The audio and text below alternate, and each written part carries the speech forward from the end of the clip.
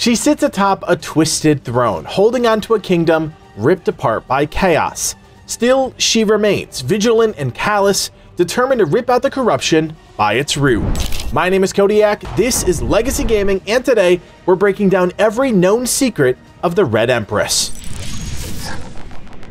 If there's one thing we know, it's that Remnant 2 is filled with incredible secrets. We've been obsessed with this game, covering as much ground as we can with each and every video. Today we're going deep and helping you understand a string of secrets so epic it took us dozens of hours to unravel. Fair warning, there are spoilers throughout this video, so if you'd rather explore the Yaesha storyline yourself first, try your own hand at all the puzzles, then come back to the video. I wouldn't blame you. First, understand that you'll need to complete Yaesha multiple times to unlock all of the secrets we're talking about in this video. You can simply re-roll Yaesha in adventure mode for another crack at the mystery, so you don't need to do this in campaign mode. To start, you'll want to re-roll until you begin with the Red Throne Tileset. This will give you access to the Red Empress and the Corruptor World Boss timeline. You'll want to make your way to the throne room. There, you'll immediately have a choice to make, and I think it's worth pointing out that almost every dialogue interaction within Remnant 2 has consequences. Unlike other games, your choices actually matter here, and how you respond to a situation could drastically change the outcome and the loot you receive. We also want to make sure you have all context needed to unlock every secret of the Red Empress, and that means quickly discussing the Corruptor World Boss, since you'll be fighting it multiple times to complete all of these secrets anyways. If you kill the boss the standard way, which means killing the Corrupted Guardian at least once before killing the Corruptor, you'll receive the crafting material Twisted Lazurite, which can be crafted into the Twisted Arbalest, a classic throwback to the Ricochet rifle from Remnant from the Ashes back in Ward 13. If you didn't already know this, each world boss has one or multiple alternate kills. In the case of this world boss, the alt kill requires that you don't kill the Corrupted Guardian even once. You can still attack the hands, but if you deactivate or temporarily kill the Guardian, you've negated the alternate kill. If you manage to do this correctly, you'll be rewarded with the crafting material Hollow Heart, which can be turned into Stonebreaker, a melee greatsword back in Ward 13. To access the first set of secrets, you'll need to immediately insult the Queen, prompting a fight with her guard.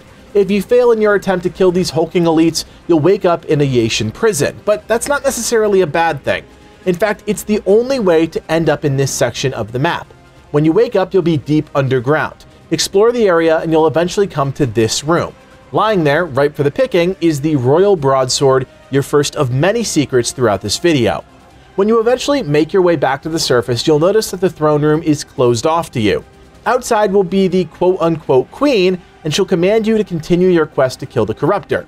Once you defeat the world boss in this timeline, you can return to her, and she'll reward you with Zohee's Ring, which increases mod duration by 15%. Note that all other interactions, everything we talk about after this, will not be available during this particular playthrough, so you need to re-roll to scoop up all of the remaining loot.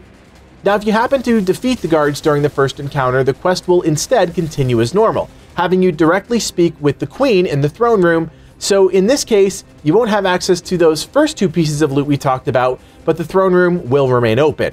The choice is really up to you here. If you're cordial with the Queen from the beginning, you won't ever have to fight her guards, and the quest will continue on as normal.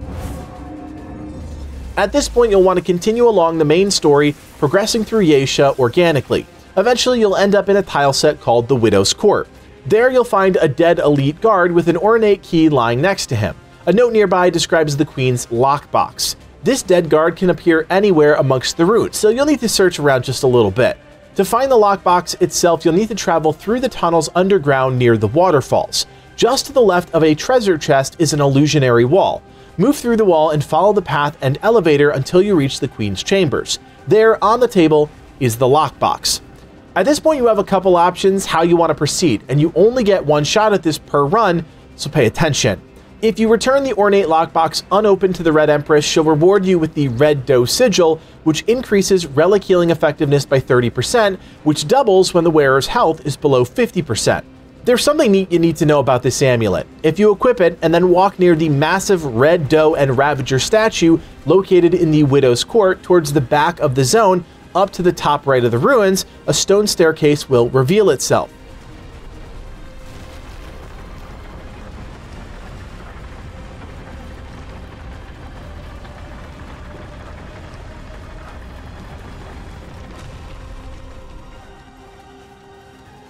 walk down and claim the quest item, Rotten Thaen Fruit. Inspect the fruit and begin rotating it. Look for a section that's rotted out until you see a small white circle. Once it appears, interact with the fruit and you'll receive the Ghost Shell Mutator. This thing is actually nuts. After 3 consecutive weak spot hits, it'll increase the damage of your next weak spot hit by 20%.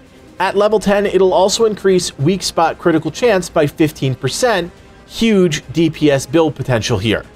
But wait, isn't there another Ravager statue in the Forgotten Grove? You better believe it. This time you'll actually need the Ravager's Mark, which you can get by killing the Doe instead of reviving it at the start of the Ravager world boss encounter. Keep in mind that is a different tile set and a different world boss, so that's why we're saying you're going to have to do Yaesha multiple times. By equipping this amulet in front of the statue in the Forbidden Grove, another secret staircase will reveal itself, rewarding you with the Fruit of Death. This presents as a consumable, so you might be wary about just eating it without knowing all the ramifications.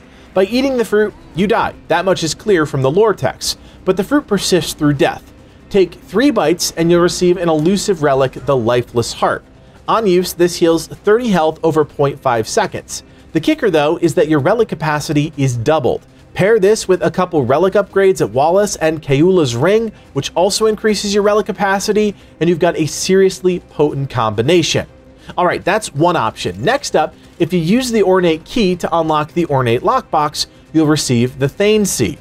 If you return this to the Empress, she'll reward you with the Burden of the Rebel Ring, which reduces skill cooldowns by 15%, but also reduces relic use speed by 25%.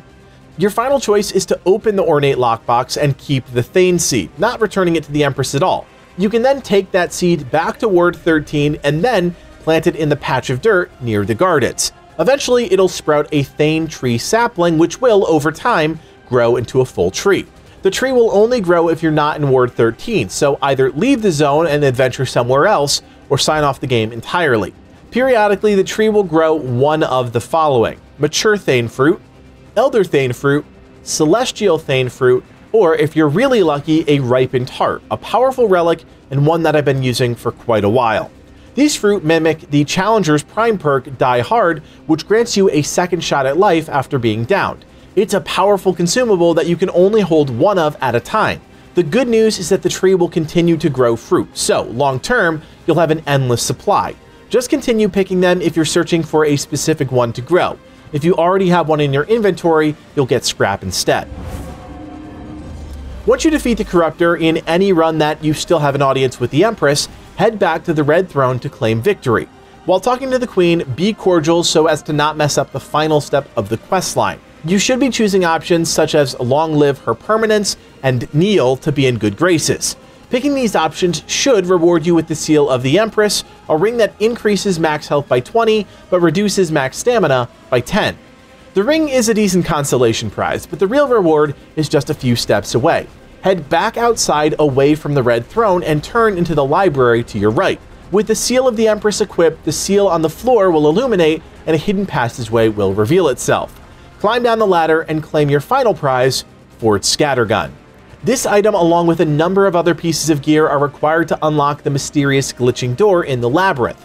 If you're looking to unlock the 11th archetype in Remnant 2, check out this video which walks you through every step. A seemingly simple task, defeat the Corruptor, is anything but straightforward in the world of Remnant 2. But we hope this Secrets of the Red Empress guide helped you collect some incredible loot and experience some of the coolest secrets in all of the game. Friends, we hope you take some time to hunt down every piece of gear hidden around Yaesha. You better believe there's more to find and we'll be with you every step of the way, so if you appreciate all the work that goes into creating these videos, do me a solid, hit that thumbs up, and consider subscribing. It means a lot and goes a long way to helping out the channel. You could also join us on Discord if you want to hang out with the team, talk about great games, and enter for your chance to win tons of free prizes. That link, as always, is below. My name is Codiak, and from everyone here at Legacy Gaming, thanks for watching, and play on.